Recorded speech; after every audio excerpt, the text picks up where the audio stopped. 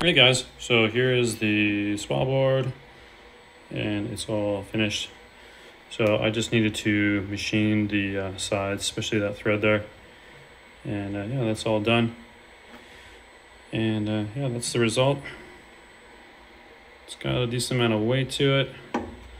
This is probably the shiniest it'll be until it gets all dusty. That's how the pattern looks.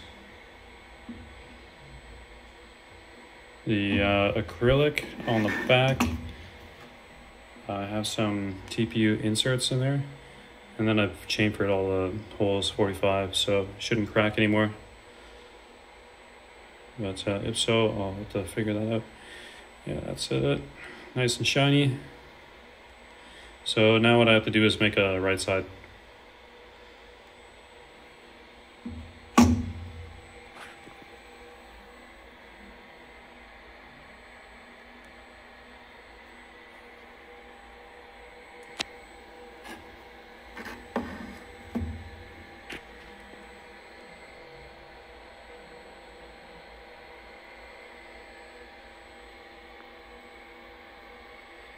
Okay, talk to you guys later.